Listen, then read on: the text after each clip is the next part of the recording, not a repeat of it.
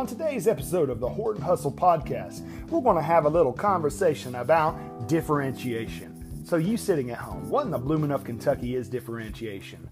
To the BOWTIEGUY, to Mr. Horton, to James Horton, the concept of differentiation is nothing more than the teacher equipping the student with opportunities around their quote-unquote figurative belt, their tool belt, if you will, to give them opportunities to be successful in this world. Now, what am I talking about? Let me give you a little bit of an analogy that I like to think about.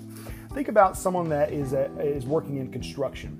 Now, a carpenter who works on the development of a new building, they're not going to just show up with no tool belt. You see what I'm saying? They're not being set up for success. They're going to have a tool belt that includes a hammer. They're going to have a measuring tool of some sort. They're going to have a flashlight. They're going to have nails that they can actually nail into the wood. They're going to have the hammer. They're going to have a wide variety of things, of value that can help them accomplish their job. Now, think about this in the classroom. As a teacher, are you employing, are you utilizing, are you entrusting, are you giving your students tools for their tool belt so they can be successful in your classroom? What am I talking about? There's a wide variety of differentiation, employments, tasks, strategies that your children, your students can employ in your classroom to be successful. One thing I like to talk about is Bloom's Taxonomy, and I love to introduce it. Now, I have not explicitly taught in a grade level lower than third grade, so I can't really speak for the pre-K, kindergarten, first and second grade on how Bloom's Taxonomy may be practical in the employment of a strategy of some sort. My wife could probably speak better to that as she's taught kindergarten and second grade for multiple years. But Bloom's Taxonomy is a wonderful opportunity for your students to ratchet up the rigor, ratchet up their questioning techniques, ratchet up the method in which they answer questions. Okay, because you need to understand there's some basic questions, the who, what, when, where, why questions.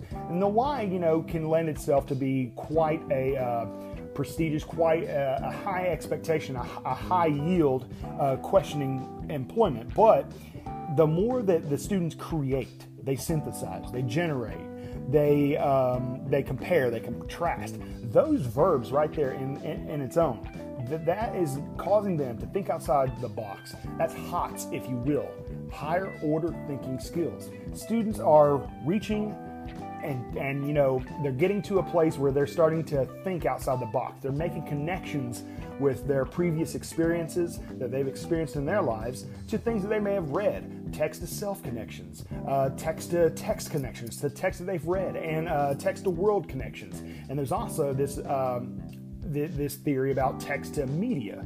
And so I love seeing the connections that my students can make. And by utilizing the Bloom's Taxonomy, I can get my kids away from asking questions.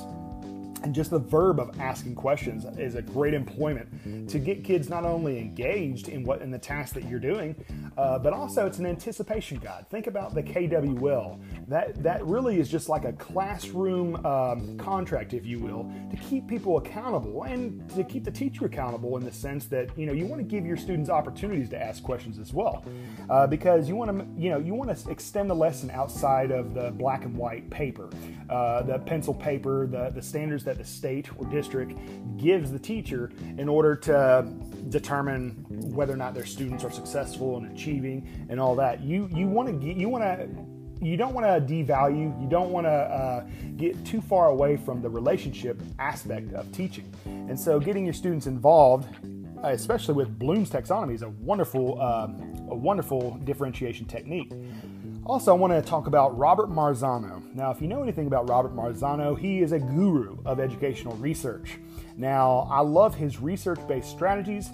You have identifying similarities and differences. There's different effect sizes or expectations that someone could have from utilizing these strategies. And these yielding experiences, these strategies, if you will yield on a summative assessment. These will move the needle forward in a classroom, in a school, in a district. And I believe in these. And there was a good while where I spent a lot of my time focusing on one of my favorites, one of the highest yielding strategies, identifying similarities and differences. Lord have mercy, we would spend time sorting just about everything, because in my opinion, everything could be put Everything can be cut and pasted and sorted and manipulated into understanding. And I just fell in love with that.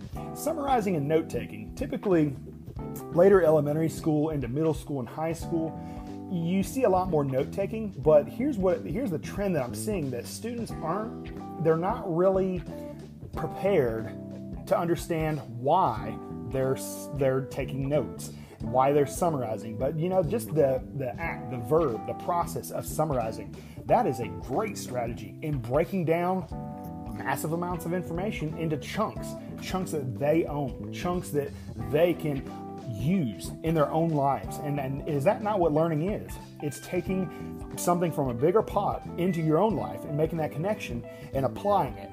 Okay, next, reinforcing effort and providing recognition. When's the last time that you spent time actually, giving recognition? And I'm not just talking about that cheesy praise. Good job. No, I'm talking about specific praise for the amount of effort. I love that my kids would utilize that Bloom's taxonomy, and I could tell that they are employing a higher ratcheted rigor verb, if you will, in questioning something in the classroom. If they made a connection, if they're comparing and contrasting, I specifically provide them praise for employing that strategy that is in their tool belts. Now, homework and practice. You got to think, there's a lot of research that kind of goes both ways. Homework has to be effective. It has to be practical. It has to be short, in the sense that kids don't need to discount their family time. They don't need to discount the whole aspect of being a kid, a child, not an adult. Trust me, there's plenty of time to be an adult, and we all know what that's like, paying bills, etc. But they need time to be a kid. So homework should not take up their entire afternoon, and it shouldn't be a cause of stress in the household as well. Now, I believe in practice and repetition, but it needs to be kind of a contract, kind of a conversation. It's formative in nature, where you kind of need to gather. It's a great opportunity for you to give out surveys to kind of get a gauge of your family, your stakeholders, to see what their expectations are with homework, to see what your students' expectations are with homework. And perhaps maybe if it's not explicitly written, perhaps maybe it's a conversation you have with other faculty members and administration members. What is homework? Why do we give homework? Because you don't need to do it for no reason. You don't need to do it because it's something that you were given as a student. No, homework needs to be essential. It needs to be practical. It needs to have a connection to precisely what you're doing in the classroom. And it most assuredly doesn't need to be busy work as well. Also, cooperative learning. One of my favorite types of learning mechanisms and strategies in the classroom is reciprocal learning. And I'm not talking about putting your gifted child with a struggling child. No, I love seeing my students become teachers in the aspect of they have to summarize, they have to chunk, they have to do what you do as a teacher every single day. They have to redeliver, to break down, to synthesize information. And what's great is, who's great at taking information and putting it in kid-friendly terms? The kids, the students. So why not give them opportunities to have more think, pair, share time, to have more time where they're doing the hustle, they're doing the work. And I've always heard this theory that if teachers go home tired, then there's something wrong with that. Then they're doing it wrong. I'm not sure if I necessarily subscribe to that, but I will tell you that I think that students need an opportunity to hustle. They don't need to be sitting and getting. They need to be engaged and operating in the classroom. So cooperative learning is an awesome strategy to utilize. Also, setting objectives and providing feedback. You want to be very careful of not violating FERPA, which what's sad is for a long time people didn't understand this. But by putting feedback and glows and grows specifically to student work in a hallway where the student's name is written explicitly at the top of the page, that's a violation of FERPA. It's no one's business what you think about that student's performance or their progress or their need for improvement. No, that stuff needs to be kept in-house. If you put anything out in the hallway, it needs to be kind of generic. Cover up the kid's name, because look, there's a lot of people who walk up and down the hallways, and that student's progress needs to be protected in a shroud of confidentiality. Also, I want you to remember that questioning and keeping those advanced organizers, the KWL chart, the anticipation guide, that is a great opportunity to get your kids engaged and to develop that relationship that is so critical for your students. This is James Horton, Mr. Horton, Bowtie Guy. This is part one of, I guess, a longer series of differentiation. Today we talked about levels of blooms and Marzano's research-based strategies. Hopefully on the next time, we'll talk about the process of differentiation and accommodations that are very simple employments that can be documented as differentiation in your classroom. We'll see you next time. This is Mr. Horton, James Horton, Bowtie Guy, and we're out. The podcast you just heard was made using Anchor.